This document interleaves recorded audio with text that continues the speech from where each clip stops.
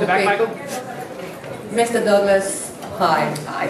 Well, I've been following this film, as you know, since Cannes, and you know, it's amazing. The journey is ending here.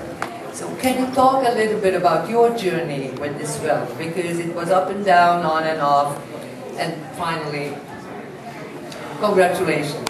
Well, I'll try to shorten it, but I just mentioned it is true. We were doing Traffic, 1999, and in that movie, you can see I played a drug czar, kind of serious part. And one day, Stephen was looking at me very pensively, the way he does, kind of looking through me, and he said, "Have you ever thought about playing Liberace?"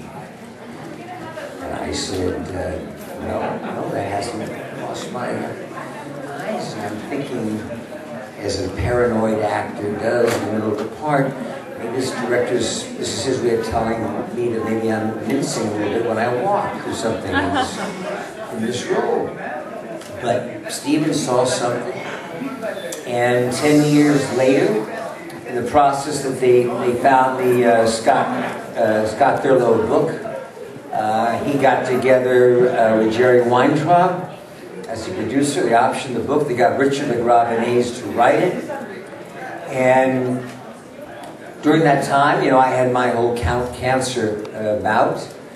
And so this is probably the biggest gift that I've ever gotten in my professional career, because coming out of my cancer and not sure that if I would ever work again, I was handed this beautiful piece on a silver platter, one of the best parts I've ever had.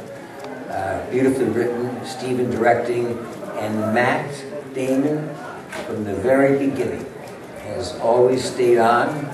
We had to postpone this picture for about a year because I wasn't strong enough to do it, and was convinced probably that it would not happen. They all stuck to their promise, and Stephen and Matt.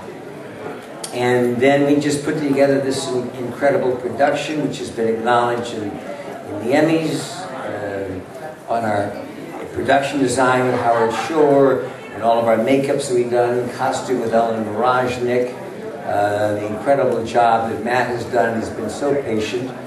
And as many of you know, as an HBO film, it has been international. It's been a theatrical release in most of your countries. It's done very well, most recently in England. Matt has been honored with a BAFTA award for Best Supporting Actor. Kind of hard to figure that one out, supporting actor.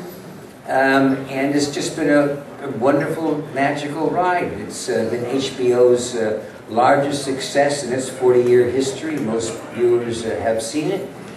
And I'm just really proud of the work and proud of the time that I had to be able to prepare properly for this picture.